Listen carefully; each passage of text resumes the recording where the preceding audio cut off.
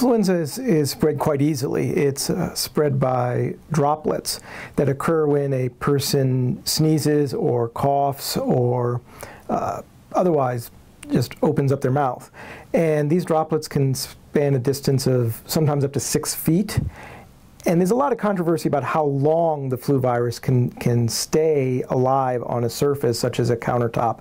But if you happen to touch a surface like that, after somebody has coughed or sneezed or maybe rubbed their nose even and touched that surface, and then you yourself touch your eye, touch your mouth, or somehow ingest that droplet, the virus now finds a new home and spreads to a new host.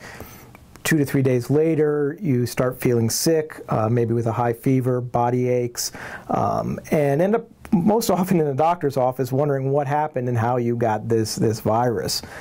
So yeah, it's spread quite easily by fine droplets, sometimes ones that you don't even feel, and can sometimes live for 10, 15, maybe even half an hour on a surface where you subconsciously touch the surface and then maybe touch your eye.